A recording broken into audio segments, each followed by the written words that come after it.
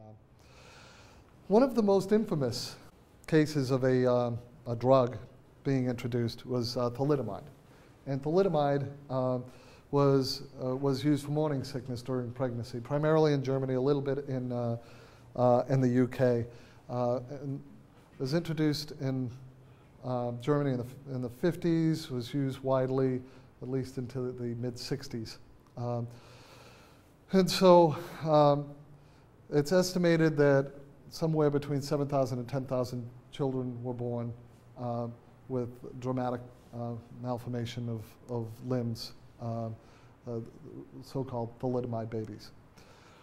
This is the difference between the teratogen and the morning sickness drug. That one bond. As you remember, in three-dimensional space, a bold bond is coming out toward you in three-dimensional space, and a dashed bond is going away from you in three-dimensional space. Merely the orientation of that one bond means that this one does not fit into the DNA major groove, if you imagine the grooves of the double helix.